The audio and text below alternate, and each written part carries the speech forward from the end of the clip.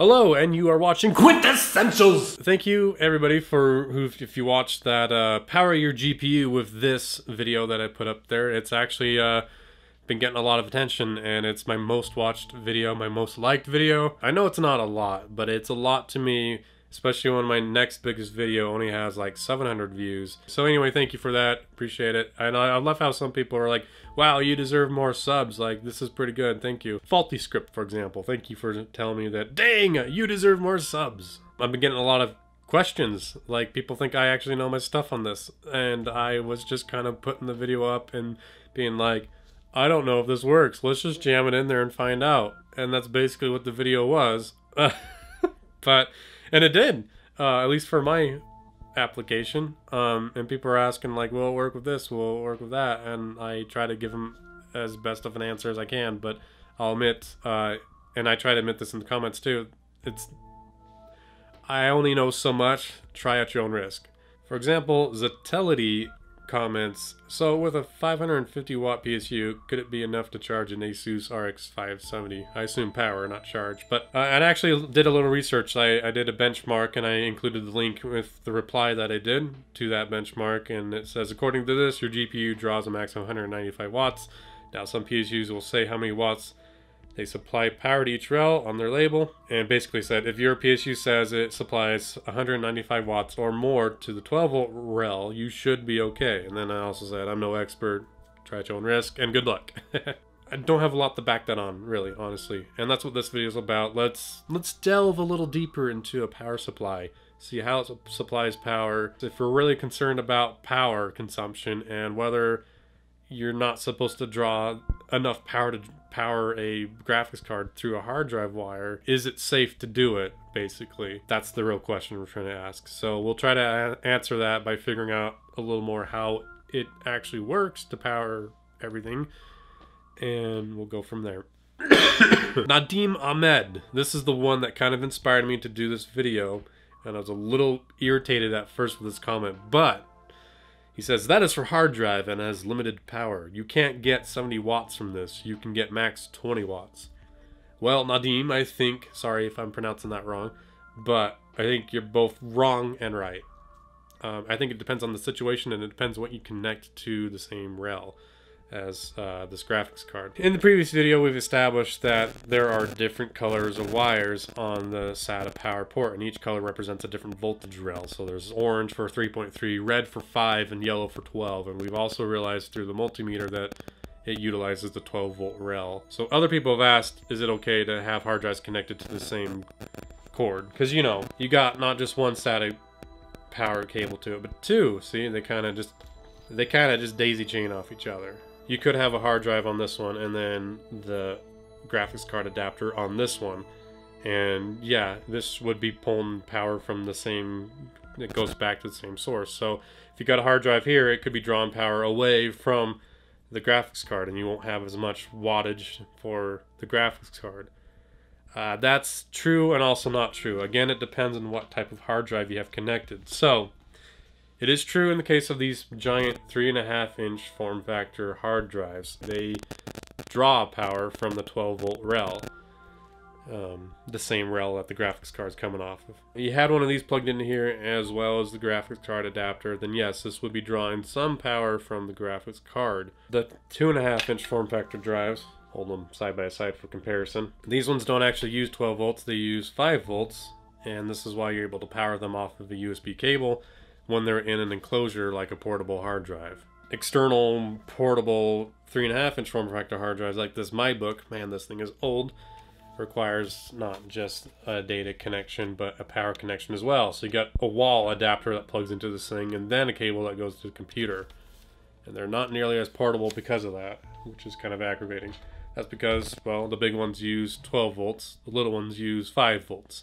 So with that being said, I feel fairly comfortable saying that you could plug this one into the same daisy-chained cable as your graphics card adapter, but it'll be drawing power from the red cable, okay? Not the yellow one, where the graphics card adapter will be drawing power from the yellow one. So it's on the same cable, sure, but it's drawing power from a different wire than the graphics card adapter, so you should be okay. You can have as many of these on here as you want, and it would be fine as long as they're the small ones, because they will draw power from a different one. And I don't think all power supplies will have a sticker that labels exactly what power it supplies to what voltage rail, but this, I think, a lot would, and this one does, for example. Now, I don't know the difference between 12 volt V1 and 12 volt V2. If you happen to know that, feel free to comment. I'd love to. We're learning this all together. But you combine those two, you get 264 watts, which doesn't seem like it makes a lot of sense, because that's 23 amps together times 12. That'd be more than 264.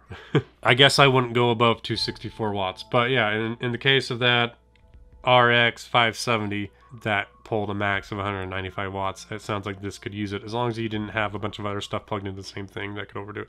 And this is just with any power supply and with any graphics card setup, whether you're using the little graphics card cable adapter or not. You know, you need enough power wattage basically to power your graphics card. So if you have one that you know draws a lot more, that's why you also have to sometimes upgrade your PSU. I felt like that was a pretty good answer, but then I also wondered, like, lots of PSUs don't have just one of these daisy chain cables, they have another one. Now this one only has one of the SATA Power, but this one has the old style Molex kind, which this one actually has a little adapter on it, a Molex to SATA Power adapter. I'm like, well, okay, well, if you had some like a hard drive plugged into this one, will draw power away from this one, then this one I'm not really sure. That is until you crack open the PSU, which is what we're going to do. If we turn it like this, we see that there's a bunch of yellow wires. We have a bunch of them that just kind of group together and go into one solder point there. Now there's a couple back here. These are yellow with black stripes on it, and they're the ones that go to this connector here. This is the 4-pin one, which also plugs into your motherboard, usually by your CPU fan. Maybe it's for your CPU fan. I'm not really sure. Feel free to comment if you know what this is for, why it plugs into the motherboard near the CPU fan. It's hard to see from this angle, but you see there's more of them. There's another group like behind it right there. See, here's a group closer to the foreground, and then behind it there's another group of yellow cables. Are they connected to the same thing? I think to really see that, I'm gonna have to actually pull the circuit board out of the casing completely. Those, yep, okay, so those two pins. The yellow with black stripes there, and then all the yellows are these two pins, and it's just a big glob of solder right there. So that just tells me it doesn't matter where you draw power from. If it's from a yellow wire at all, it comes from this glob, like the same source. It means you're sharing the same voltage in amps with, and in general, you're sharing the same overall wattage that's available with every other device that uses power from the yellow wire or 12 volt rail.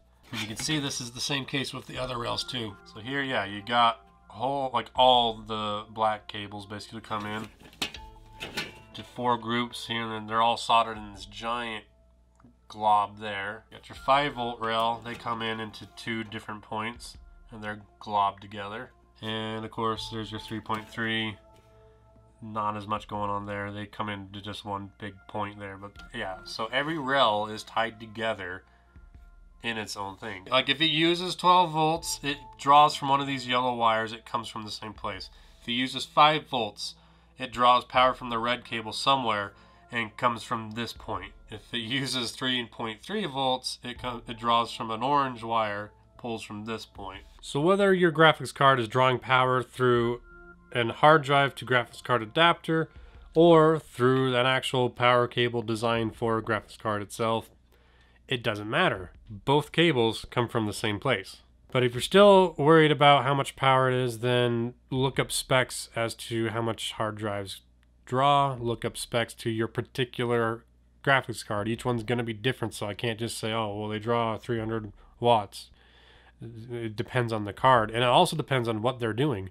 The more you stress it, the more power it's using. If it's just idling, running the desktop picture, with no programs running, like it's not going to use as much. But find out what the max amount of watts it uses, and then see, look on your PSU itself. We're going to use Utility's comment and his RX 570, which seems like, from what research I've found, it uses 195. So because I got 264 watts there underneath the 12 volt rails, I should be good to run that, assuming, you know, your motherboard uses 12 volts as well. So you know, I got some of it, we'll use that, and then like the system I use this in would probably be using one 3.5 inch hard drive too. So and then if it just seems close, which that does seem close, you know, you only got 69 watts of power to really go play around with, to power everything else, you might want to get a larger one just in case. And that's the whole reason why we buy larger PSUs in general. Now, if all these wires aren't actually connected together, I should be able to do something called a continuity test, where you switch that over to continuity. God damn it. What the continuity setting does is that it sends a small electrical charge to the one probe, and if it's allowed to make it back to the black probe, it makes that pleasant noise. So this way you can tell if something's connected electrically. So I guess like the yellow prong, the yellow wires on the graphics card connector. Yes, they are. Okay. The 24-pin connector to the motherboard's got a couple wires there that are yellow. Yep. Let's try our graphics card adapter. Okay, even that works. What about a Molex? Yep, and I bet this one too, because you can even see the yellow wire coming from the same pin. Yep. Okay, what about the yellow and black ones? Yep. So if I'm able to do that with any two yellow wires, touch the probes on any two yellow wires here, and it beeps, that tells me that they're connected somewhere. Yes, it doesn't seem like it would matter if you used this adapter or if you use the actual cable directly from a power supply meant for a graphics card. Except, and here's one more thing I noticed, there is so many amps that one wire can actually handle before it can just melt. So that is one thing here. This thing definitely can't handle as many watts as this. This has 3 wires that come directly from the power supply. This takes basically 1 wire and splits it into 3. So how much can this actually handle? Well, every wire should say what gauge it is, like it's printed right on the wire. So if you look closely, like this one says 18 AWG, that's American wire gauge. And you can actually look up what that is. When you look online, it kind of depends on the place you look at. Like one place I'm finding, powerstream.com, they have a chart says that an 18 gauge wire can handle up to 16 amps. So 16 amps times 12 watts, it can handle up to 192 watts. So that RX 570, that's just under what that can handle, the max amount. But of course, that's it running the max amount. If it was running that all the time, that could be a problem, but I doubt it'd really be running full blast all the time. So you might still be safe there, but yes, you'd probably be safer using this. Over at stayonline.com, their chart says that it can handle up to 10 amps if it's under 50 feet, and it looks like it depends on the number of cord conductors. Engineeringtoolbox.com, their chart says the same, it's 10. If it's a single core, it's 10. Let's just assume that it is, but we play it safe. 10 times 12 volts, it's 120 watts. This is a pretty cool idea, but yes, it is kind of a little too good to be true.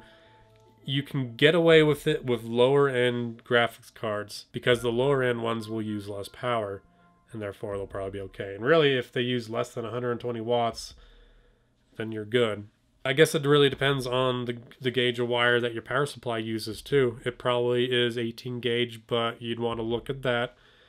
And whatever gauge it is, look that up, see how many amps that can really handle. And then times that amps by the 12 volts, because that's the voltage that takes. And you'd give you how many watts that one wire can handle that this thing would use. Then look up the graphics card that you want to be using with this cable and see what the max amount of watts that would be using. And if it's more than what you've calculated with the gauge of your wire, then you probably shouldn't use it. The safest bet obviously would be just to get, you know, if you're in my situation where you got an HP computer with a proprietary motherboard and a proprietary PSU, just buy a new computer. Like, I might have to end up doing that. I might look into buying a whole new motherboard and a whole new PSU when I really want to upgrade to something really nice. But in the meantime, I've been getting by with what I got. But I guess anytime that this comes in handy and I can actually use it, awesome, great. And if I could use that in place of spending hundreds of dollars replacing new stuff, then great. So with that, I guess, thanks for watching. Hopefully that clears up a few more answers. Be sure to like and subscribe if you haven't done so already. And yeah. All right. Bye-bye.